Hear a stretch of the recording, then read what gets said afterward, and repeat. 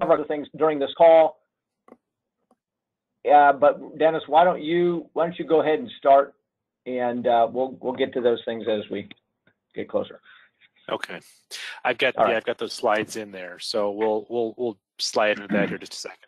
Thanks for having me. It's great to once a year get my opportunity, my chance. The one time they let me have a chance to speak here. So and I enjoy the spring because there's lots of different things that we can talk about. Plenty of things to talk about today. The one thing we usually are talking about in the spring is flooding. Really not a whole lot to talk about that today. We'll address that as we go along. So again, always want to thank our partners for helping us put the pieces together for this. Always a lot of fun hearing what people have to say, the different things going on, different impacts related to that. Dr. Aaron Wilson from the Ohio State Climate Office, Ohio State Extension, and Bird Polar Center will be following me up in May. So we'll get another good shot to hear from the eastern part of our region. Okay, briefly, a couple things. Doug, do you want to mention the survey or do you want to talk about this? Let's talk about this very quickly. So one of the things we're doing, this is about our 10th year anniversary of believe it or not, of doing these types of webinars. It would be interesting to hear how many people have been around for 10 years on these.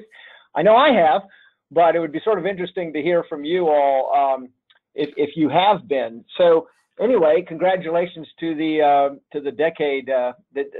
decadal people, we'll call you. Here's the sort of, we put together this flyer, which is pretty much by the numbers of when we started in 2011 and why we did. There were some extreme events along the way, as you can see there on those various years. Extreme climate events that actually perked a lot of interest for this webinar, among other things. I'm not sure what I want to highlight here other than a lot of people more and more people are tuning into these, which is fantastic. And you can see the spread, if you will, of the types of people that are on these. That's always interesting for us as well to see who gets on these and who cares. The other thing is we'll encourage you to fill out a survey. If you're new to this, like you just signed up since January, you've never been on, you may receive in the next, I'd say by the end of today, a survey link for you old timers, those of you who are signed up long before this year. Hopefully you've already gotten that link. I think a reminder was sent out earlier today as well, or yesterday, whatever. But feel free to take it, and we're trying to sort of analyze and evaluate our current status and where we go from here and all that business. So any input you can give us is fantastic. You know, basically it's why are you listening to us? And we're interested in that. We have no idea. Yeah. We have no idea why you are listening to us. Please tell us. No, we hope we know, but you know. Anyway, the other thing I wanted to say was we do, and I should have mentioned this at the top, is that we have a question and answer session that'll follow this. So if you have questions that come to you during the presentation, type them in the question boxes, the question interface on the webinar, and we'll get to those hopefully at the end, as many as we can. We always appreciate those. Anything else, Dennis, before you really start? No, we've included the web link here at the bottom if you wanted to see this two-pager. Again, this two-pager is the first part of this, kind of a by the numbers, kind of reviewing our 10 years of what's happened, some of the numbers, how many contributors, how many people have attended, that sort of thing. And then once you folks, please do fill out the survey. Once we get those numbers back, you'll be hearing more about this. As again, we've been doing this almost 10 years, end of the year will be 10 years, and we wanted to kind of do a review of what's gone over that time period. So, okay, let's roll on from here. Okay, standard review current conditions, various impacts, and then go on to outlooks. I left this in just because it was a picture I took exactly a year ago of what it looked like outside, and we're much greener and much less white than we had at this point last year. So diving into review of current conditions, a picture from the Minnesota Incident Command on the ox cart fire in northwest Minnesota. We'll mention about that a little bit later on in some of the fire discussions. Okay, first off, review of March temperature. Again, largely warmer overall in our region. A little bit less to the south, quite warm to our north. North Dakota coming in there. You're going to hear North Dakota a lot this time because of probably the most extreme events centered on North Dakota right now. But lots of top 10 warmest. From a precipitation standpoint, you're going to hear this one too. A tale of two entities, or two locations. When we had our meeting yesterday with the regional folks, this came up frequently again. Southern areas, you can see this again in March, storm track from the plains, Nebraska coming in 126 of 127 years, second wettest March on record. Kansas not far behind, over to the Ohio Valley. To the north, relatively dry, low numbers. Montana and North Dakota are the winners, or losers as the case may be, at the second driest overall on record. Michigan, not as bad, but number 38 there. All, and, really clearly a marked difference between where these two were. Okay, then let's go to, come on, here we go.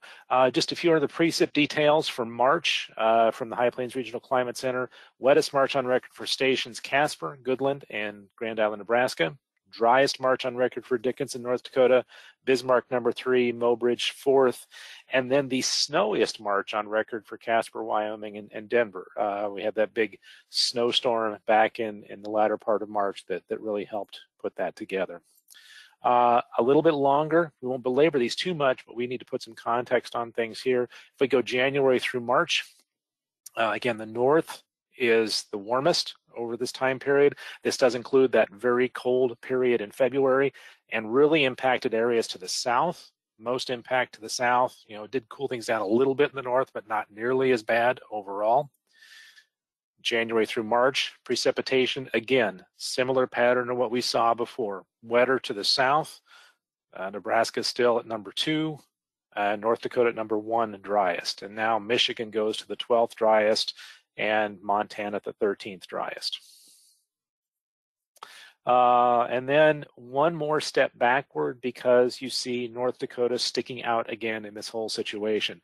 October through March, North Dakota again the driest on record. Northern areas dry overall, but nearly as bad as North Dakota was, and wetter to the south once again. And when you combine that wetness with the warmth, in this case, North Dakota being the number 5, fifth warmest over that same time period. You combine the dryness with the warmth, and that puts them in the situation they're in. They're in some cases a little bit lucky in that this dry period occurred over the wintertime, which is their drier period on record, or climatologically. If it happened during the summertime, would have been even worse. Jumping ahead to just the last 30 days to catch us up on a little bit more current conditions here. Precipitation, the upper left-hand side, that north central area continues dry. Nebraska to Missouri, Iowa has been wetter, but overall, the purple areas, 150 to 200% of average, with some pockets of dry out east, and then very dry up in the northern plains. Temperature-wise, overall, very warm compared to average. The focus of the warmest now is more over Wisconsin, UP of Michigan, parts of Michigan.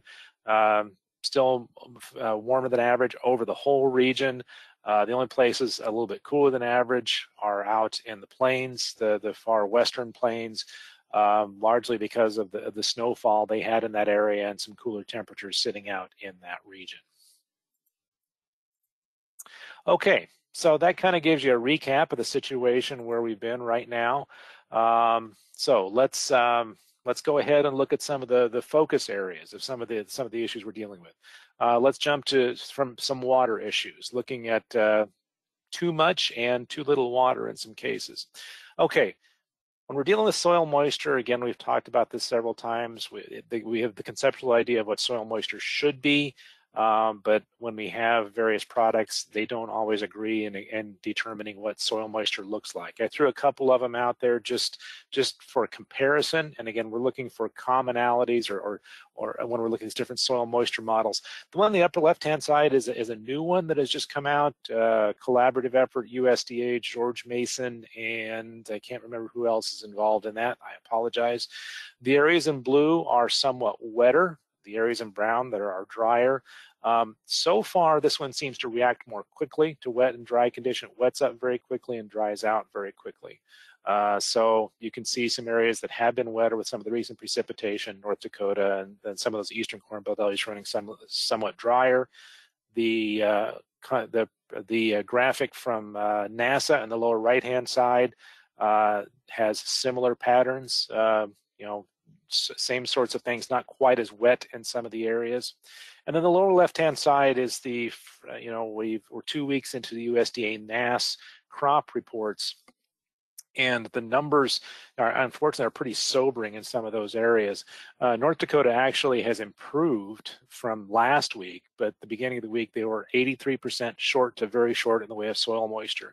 There was some of that rain that did come through that area, helped out part of the state, and they've had a little bit of snow, but still quite dry overall. Many of the western states all in that same situation. Eastern states, a little bit of dryness, but not too bad at this point.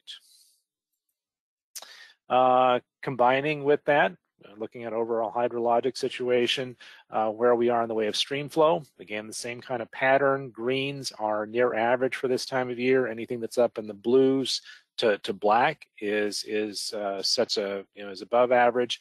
Anything yellow to brown is below. So really no surprises in the areas that you're seeing here. The areas that have had some rainfall, Nebraska, Kansas, Missouri, over to Illinois, are running a bit higher. Those areas in the eastern Corn Belt, especially up into Michigan, the lower peninsula of Michigan, running quite dry. Overall, haven't had as much precipitation. North Dakota running drier. As we look out in the plains, not kind of a mixed message. There is a mixed signal as you get out near the mountains, because we'll talk about this more in a minute. We've had some early melt off of some of the snow out there. So it's kind of masking some of the overall issues that we're seeing because we're getting early melt out of that snowfall. So talking about snow, now going to kind of have to point you to a couple of things here of again, a tale of different locations. Most of what we're being concerned about here is the eastern slopes, the Rockies. So the areas that are in green from central Montana, parts of Wyoming, and into the Platte River in northeast Colorado had, especially Wyoming and Colorado had some late snows. They're going to get a bit more in the next couple days out there, which will help out their situations, helped out the front range snowpack, so that the snowfall and water equivalent coming out of that is not too bad. The greens here are indicating anywhere from 90 to 109% of average, so close to average. You see lots of yellows in Wyoming and Colorado. Most of those are on the other side of the Continental Divide, indicating that they didn't get as much snowfall. In fact, we'll talk more about Colorado here in just a bit. Parts of eastern Wyoming, we've probably had melt off in those situations, why they are so low at this point. But so the green areas there, not too bad overall in the way of snowpack and runoff. Western slopes, not very good at this point. So kind of summarizing some of the water issues, that March snow really helped the eastern slopes of Colorado from a water supply standpoint, also parts of Wyoming. The western slope from Becky at the Colorado State Climate Office, indicating that they had much more limited snow, early melt off of that snow, which is going to lead to water supply issues, potential fires, and some possible reductions in production because of some of the production areas. There are some specialty crops, fruits that are grown in some of the western Colorado areas because of this limited snow. Side note, we've been hearing about this in the southwestern U.S. already, some of those problems. Montana's also had an early melt out of snow. They had less help up there from that March snow event. So the overall snowpack wasn't too bad, but the warmth is helping to melt it out pretty early. If we put this into what's happening in the way graphics from the Army Corps of Engineers, First, we're looking at the Missouri River here above Fort Peck on the left-hand side and Fort Peck to Garrison on the right-hand side. What you're looking at here is the blue, where the blue is, and comparing that to average, which is the red line in both of these locations. So not too bad, but still below average in both of these areas this year. And especially Fort Peck has started to drop off. Fort Peck to Garrison has dropped off a little bit, but had a bit of a hold on it there. So not as bad as some years, but still not, not great overall. Let's put it that way. If we look at the North Platte on the left and the South Platte on the right, again, they had the end of March snowfall that put a little bit more on, but they have now started to drop off in both of those basins. If you remember, those were showing up as green, as not too far off average, but a little bit below average overall. We'll jump over to the Great Lakes now and talk about the Great Lakes area a little bit from GLERL, the Great Lakes Environmental Research Laboratory, on looking at lake surface temperatures. The green areas along some of the southern lakes are getting closer to 50 degrees in some of those areas, and then large parts of the lake still, well in the 40s, that they tend to stay colder with the larger and further north lakes. There is at this point still a 0.3% ice coverage. At this point, the warmer temperatures and the ice coverage wasn't that outstanding this year anyway, so a tiny bit of ice coverage left, but almost completely gone at this point. Lake levels, where we're jumping to now in the way of Corps of Engineers. The graphics here are Lake Superior upper left, Michigan Huron upper right, St. Clair lower left, Erie on the lower right. And just from perspective here, the dots at the top are the record highs, the dots at the bottom of each of the graphics are the record lows, and then the darker dots in the middle are the averages. So if you've been part of our conversations recently, been lots of discussions about high lake levels. You're looking at the solid line here, comparing where the solid line is, so that we have fallen away from, in all of our lakes, away from the record highs, still somewhat above average, but have fallen away from some of the extreme highs that we saw before. And then the plume that you see around this on the right-hand side is where we're the range of solutions of where we could see going on. So we could return to record levels, but that would be on the extreme high part. And in most of our cases, we see, a moderate, more moderate one, still above average, staying above average, but a more moderate solution in each of these situations. And then a graphic, I apologize, couldn't quite get this one to line up quite right. Looking at what's happening in the way of river flooding. I showed you what was happening in the stream flows, and that most of the places we were dealing with moderate stream flows or low stream flows. Looking ahead at what our risk is for potential flooding, as I mentioned, we're often talking about flooding at this time of year. Well, really not much this year. We've had some minor flooding in some places. There's a bit on the Mississippi right now, given some of the recent rainfalls. This graphic indicates where there is potential for flooding looking ahead this year. The reds are a moderate flood risk. The oranges are moderate. The reds are moderate. The oranges are minor flood risk. And then the greens, really no expanded flood risk. And the areas we're looking at are more eastern Kansas, parts of Missouri, and parts of Illinois, where we have potential problems with convective, heavier rainfalls leading to some flooding in those areas. We don't have too many background issues we're looking at as concerns for extreme river flooding looking ahead right now. Okay. Jumping ahead now to the dry side of the house, what's going on or in the way of lack of precipitation. No surprises here. The U.S. Drought Monitor just released this morning, and what's happening across the region. Okay, reminder, white areas are drought-free, yellows are abnormally dry, and it's still not considered drought. And then you go from various levels, D1 up to D3 and D4. Much of the eastern, let's start with that southern area. The southern area we talked about has been wetter, really no problems in those areas, and really not too much in the extreme wetness we've talked about. As you get up, from northern Iowa over to southern Michigan, northern Ohio. They are quite dry, and some D1 areas. Right now, no major concerns in most of these areas, but recognition that we are fairly dry.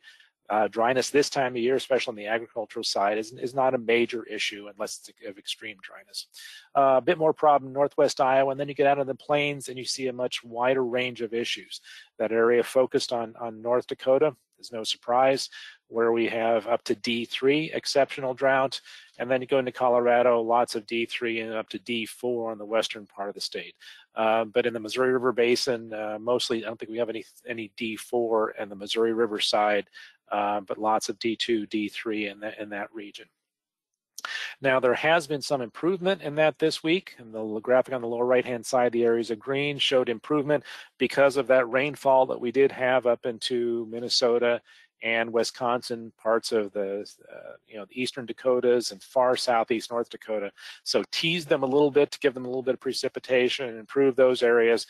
But the western parts up in the far North Dakota area, really not much improvement, even though there was a little bit of precipitation up there. In fact, we're reaching a point of concern, really serious concern up there, because climatologically peak precipitation occurs second to third week of May on average. So we're nearing that time for improvement, the ability for much improvement to occur. And in the outlooks we're going to show you here, we're not seeing much chances of that looking ahead. Okay, let's go on and look at some of the other focus areas. Agriculture, what's going on in the way of agriculture.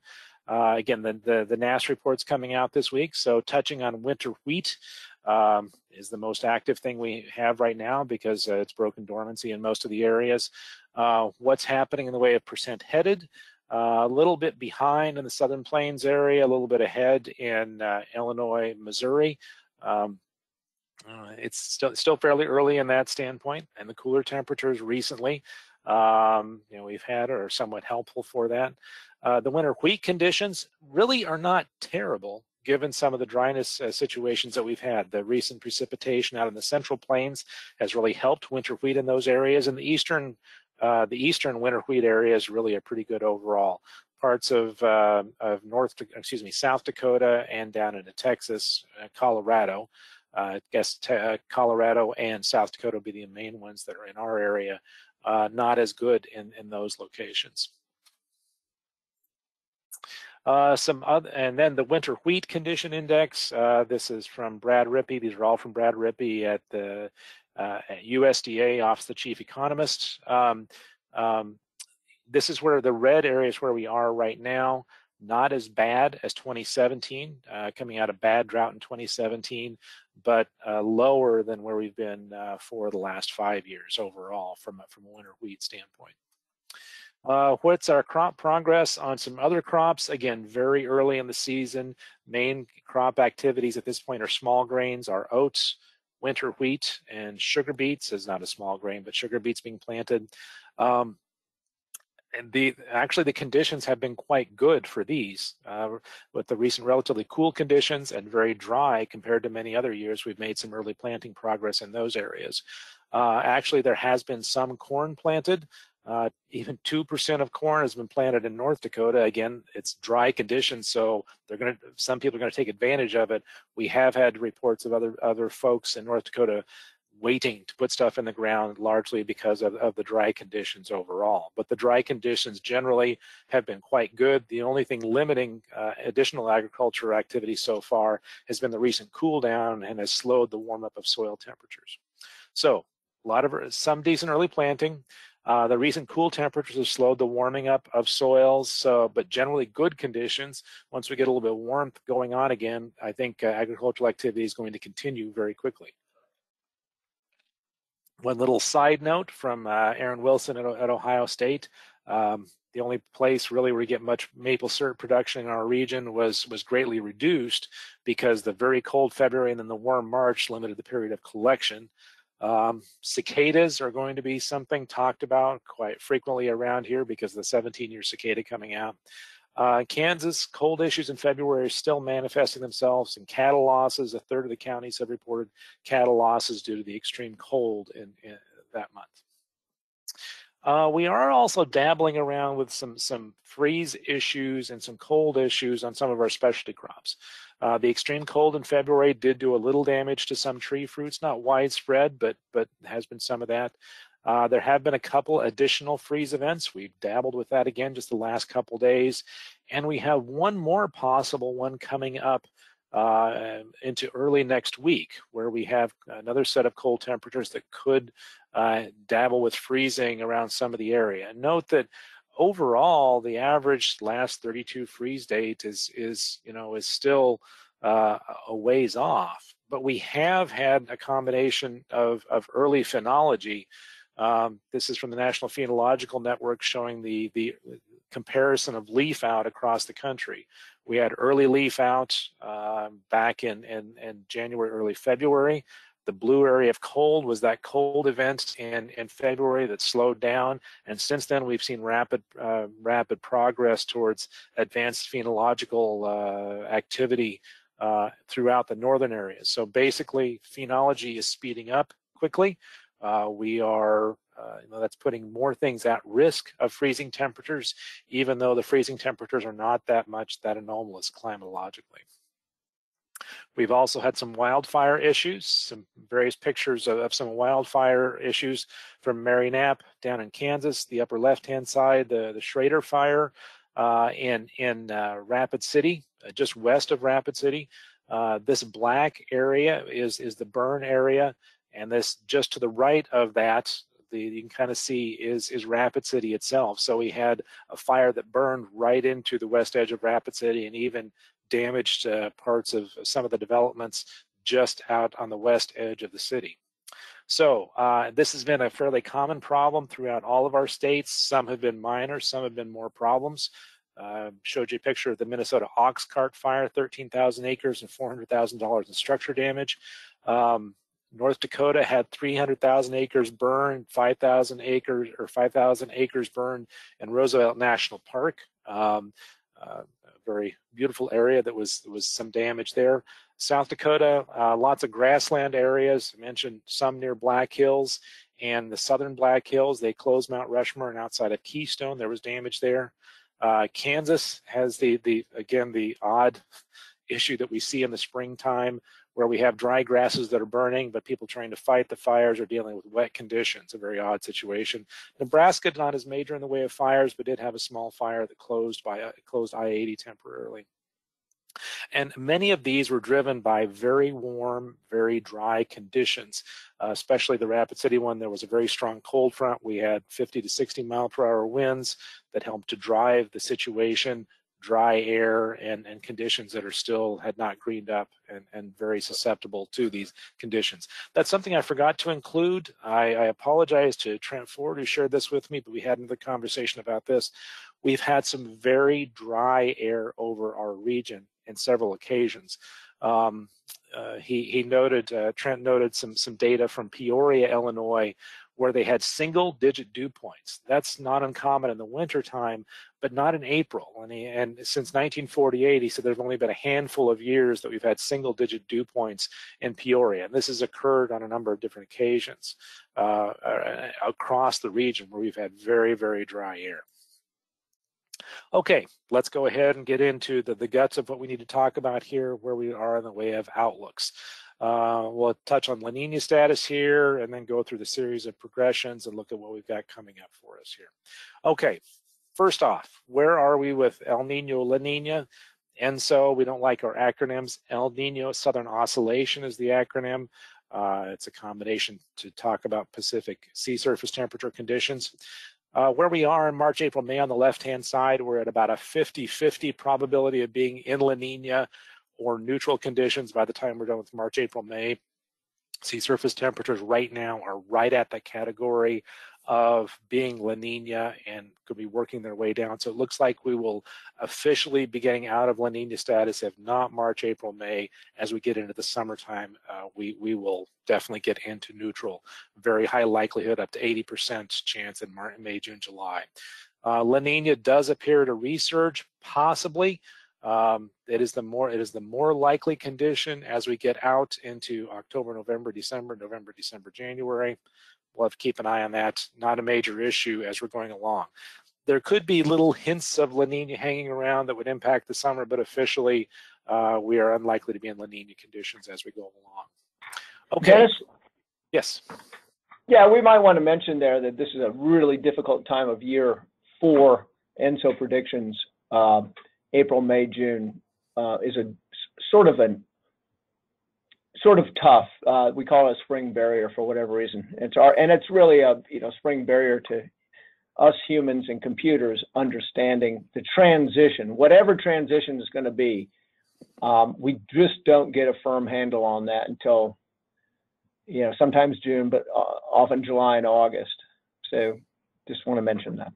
Right. Correct.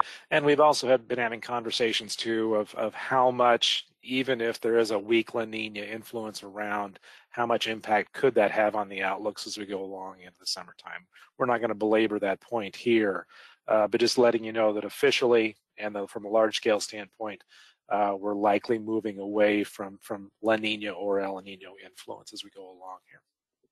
Okay, next 7 days in the way of precipitation. This pattern has been hanging out pretty consistently overall. We don't have the forecast from the Weather Service, but current outlooks for Colorado, Panhandle of Nebraska, and parts of northeast Colorado are likely to get a decent amount of snowfall over the next couple days. Some winter storm warnings and some winter weather advisories in that area for decent snowfalls. And then that will continue moving to the southeast. It'll turn into more of a rain event where we get, an inch and a half of precipitation will be welcomed through that area. So we look in the Dakotas down through the main part of the Corn Belt, very limited precipitation overall, expected in the next 7 days, maybe a bit more around the Great Lakes. But we are going to be influenced consistently by cooler Canadian air, cool, dry Canadian air, so not a lot of moisture around to be able to produce much in the way of precipitation.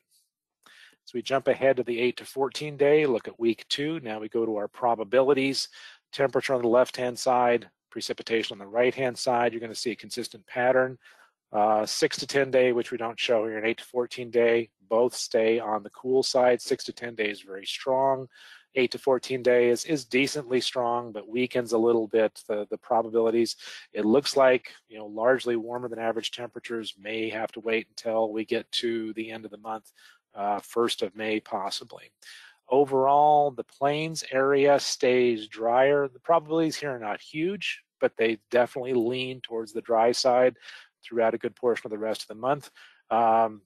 The southeastern part of our area, the Ohio Valley on the right-hand side there, does have some improved chances for precipitation as we go along towards the end of the month.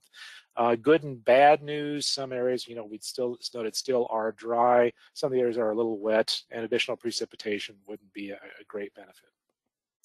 Jump ahead to May now. Next month, 30-day outlook for May. Largely warmer than average, more likely. Southern part of the U.S., northern part of our area, EC equal chances because there are hints of some cooler air hanging around into parts of May. So from a growing season standpoint, small grains and things might not do too badly, but southern areas have better chances of being warmer overall, so we should start getting into warming up of soils.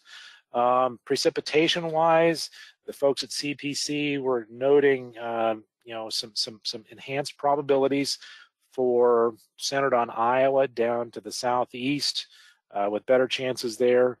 Most of the dry areas, at least for May, staying mostly south of our area right now. Jump ahead to May through July. You see a pickup now in the warmer than average conditions, and that the whole region is warmer than average. More likely the plains have higher probabilities. Great Lakes to Eastern Corn Belt, lesser chances, but still lean towards the warm side. Then the concerning thing is this area of dryness that persists over the plains and actually becomes a bit stronger, especially in the western plains area. Those are some of the dry areas, not good news for them. Still hanging on to some of the wetter than average areas possible to the east. Okay, seasonal outlooks during the summertime are a bit more difficult, so we have to take these with a grain of salt, but that's what we're looking at right now. Generally, our concerns are more towards the plain side, less concern from the Eastern Corn Belt side overall. I'll jump ahead one more just to give you the main part of summer here. Again, warmer than average, more likely. And then as the summer goes on, that drier than average area moves northward to the northern plains. The eastern corn belt doesn't, and the outlooks doesn't dry out as much, stays in the EC, equal chances. So again, plains are more of an area of concern because of hot and dry combinations. Eastern corn belt are more of a wait and see. And then given those, something we would expect to see, the drought outlook through the 31st of July, the seasonal drought outlook, persistence, maybe development of some drought categories. We'll have to watch that as we go along. Eastern corn belt, not as much of a concern at this point. Okay, kind of wrap this up. Kind of a split over the region, mostly wetter to the south, drier to the north, with some regional differences in that. Mostly warmer. We have had several freeze events, have turned colder here recently. That's put a kind of a damper on ag activities. Drought issues persist in the northern plains, smaller pockets of drought east. Limited water, especially from some of the snow areas, real problems there. Relatively small wetness issues, even the places that have been somewhat wet generally aren't too bad, especially compared to some recent years. Fire problems in a lot of areas, and generally good ag conditions, but the cool temperatures have slowed our ag activity. So from an outlook standpoint, La Nina should be weakening into the summer, where it becomes a marginal, if not non-factor for us. And so the El Nino status will be neutral conditions, likely summer into fall, and have really minor to no impact on the outlooks. And the outlooks, again, warmer likely generally, except for far north in May. The lighter probabilities in the Midwest, higher probabilities out in the plains. Drier, more likely in the plains, especially as we go along during the summer. Some a little better chances for precipitation east. So that leads to likely ongoing drought status in the plains, maybe some redevelopment in the central plains, and something we definitely need to keep an eye on. The thing we have to remember is that precipitation is hard to forecast this far out in the season, but if we do end up warmer than average, even decent amounts of precipitation can evaporate, transpire under increased temperature conditions. And that's the thing to remember too, even with the cool conditions we have over us right now, relatively dry air, sunshine, and wind will continue to dry soil surfaces out, even if we don't get too much precipitation. Just a reminder of where we can get links to some of the information, and again, where you can get the past recorded precipitation. Past recorded precipitations. How about past recorded presentations instead? Talk like a climatologist, don't I? Okay, and this is just a small subset of the folks who contribute to this on a monthly basis. We do owe these folks and them a great deal of thanks for sharing information on a monthly basis. So, and here's we are. I got rid of the picture. Doug told me I had to change the picture. So another picture of the Rapid City fire and how close it was compared to Rapid City. Information about where to find me. Okay, let's do the questions. All right. Hey, can you back up just two? There's always a request to get some of those links off there. Okay. Yeah, just leave it there. Before we get into that, the questions and such, and there's not that many, so I think we'll be able to get through those pretty quickly. But some of the things you said at the end are sort of the concerns when we have, and Dennis, please expand on these. So the Northern Plains current conditions are pretty darn dry. They have been dry. They've been dry since fall in a lot of places, and we haven't had a lot of recovery. And as you said, luckily, that's not a huge or a high precipitation time of the year. However, those are times in which some moisture can get deeper into the soils. We have a comment from North Dakota saying holes dug 6 to 8 feet are finding little to no moisture, dry soil 6 to 8 feet deep, which is interesting to hear in 2021, because in 2019, maybe not in North Dakota, but certainly a huge amount of the area, we were certainly very, very wet. So maybe Dennis, comment a little bit on the change. And I know we belabored this over the last few months, but the change from the last, let's say, 3 years, really, in terms of soil moisture and reserve moisture. Yeah. And Doug, we have to go back to 2019. North Dakota was delayed getting planting last year because soils were wet. There were some carryover crop issues from 2019 into 2020 that slowed things down. But even the start of last year was a problem. So we've had a huge shift from that since then. These started developing last summer, and then it continued in the fall and through the winter. And note that I wasn't belittling the problem over the winter. It's been a definite problem, very much. It's just, if we'd had that kind of extreme precipitation deficit during the summertime, it would be even worse. But yeah, the 6 to 8 feet lack of moisture does not surprise me whatsoever. Yeah, so we know the people in those states already know, and I know they're if anybody from those places are on, they're probably just looking at the outlooks and hoping and crossing fingers and all that business. So the other thing, maybe Dennis, address a little bit about typical peak moisture annually for those areas. Do you want to say something about April, May, June? Yeah. April, May, June are the wettest times of the year in the plains area. May, June, July, August are the peak precipitation as you move further east.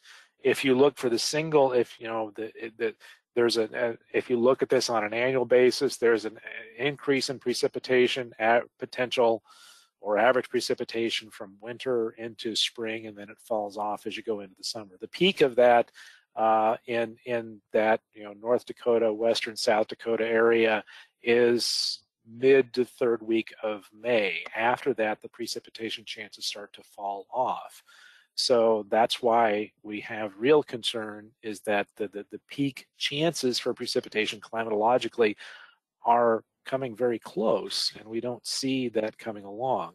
Eastern parts of the Dakotas and further east, have more chances for precipitation as the year goes on, as the growing season goes on, so they have better chances for recovery later on.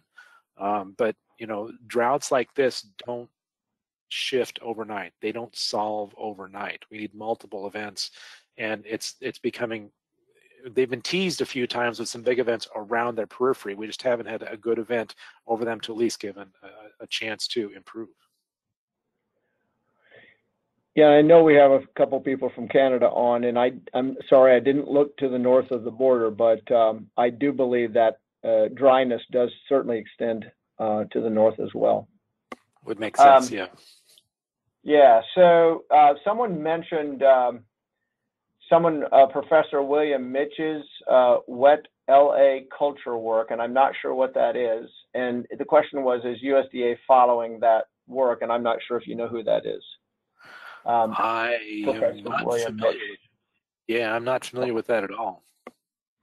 So John, John Porterfield, you made the mention of that. Feel free to write to Dennis and ask him more about that via email, since he's the USDA person on the call. Okay, does USDA have a tool? Okay, there's a question about how the advantages of impoundment of water crop pasture for crop pasture and forest and all that. And I think I answered that fairly well in the answer part, I hope. I did say that impoundments and NRCS programs often are geared towards holding water back. I think it's a conservation practice. Dennis, do you want to say anything more about that? The only other one to add to that, there's research and some experimental work going on where people have done this for the purpose of capturing any nutrients. When you have runoff from your field or through drain tiles, trying to capture the nutrients so they don't go downstream, but then also being able to use that water and the nutrients by reintroducing them sometime during the year. So yeah, NRCS would be the USDA entity to work with.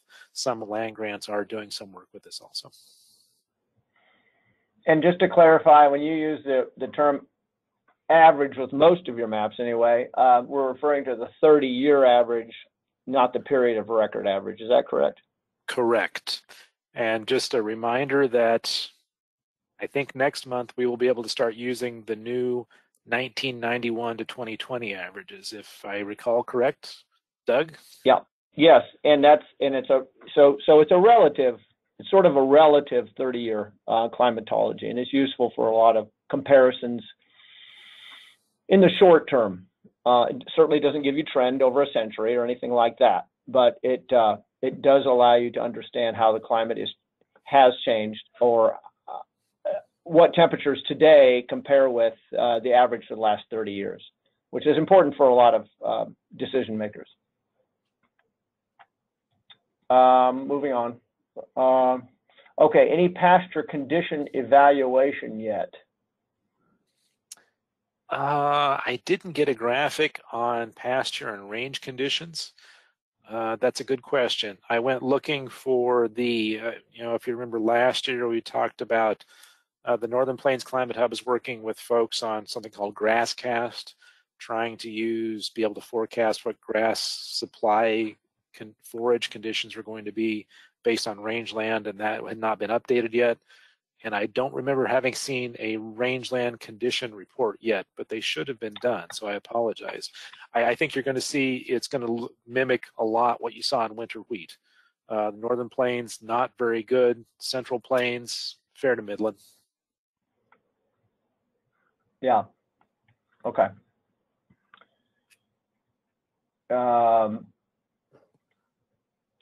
There's a comment that North Dakota spring wheat planting is dusted in, and I'm not sure what that means.